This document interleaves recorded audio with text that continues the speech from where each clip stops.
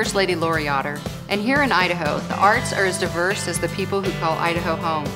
Through our partnership with the National Endowment for the Arts, the Idaho Commission on the Arts supports and cherishes the many cultural traditions that make Idaho such a gem.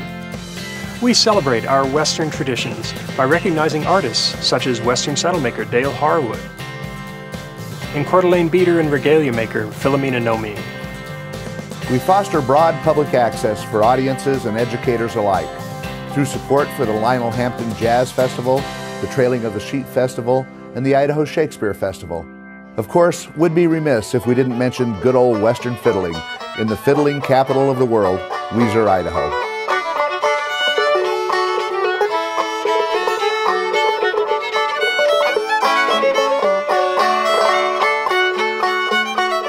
We are the granddaddy of all the fiddle contests nationwide. The first fiddle contest there was like a one-year thing in 1915 or so, and then World War II ended that.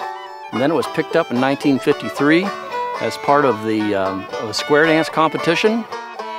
Square dancers went away and the fiddlers stayed over the course of years. We're a small rural area, and we found that the event that we have, it makes a tremendous economic and social impact on our community. The town of Weiser basically doubles in size for about 10 days, from 5,000 to 10,000.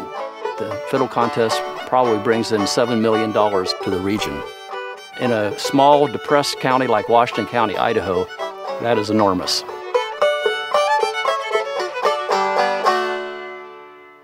Arts education plays an essential role in our partnership, supporting programs like Arts-Powered Schools, the Residential Summer Institute that pairs elementary educators with teaching artists, and the Idaho Falls new Artatorium on Main Street, where children from across the city come to experience and explore art. Our artistic traditions, such as ballet, modern dance, and classical music, they play out against the Idaho landscape. We approach our work starting with the audience. We produce for thousands of people who come out here every summer, who come to this destination outside, under the stars, in a riparian habitat area, where we produce great works, great thoughts, great passions, and our artists make the connections with this audience that often last lifetimes. Congratulations, National Endowment for the Arts, on your first 50 years, and thank you for our continuing partnership. Together, we achieve what neither could alone.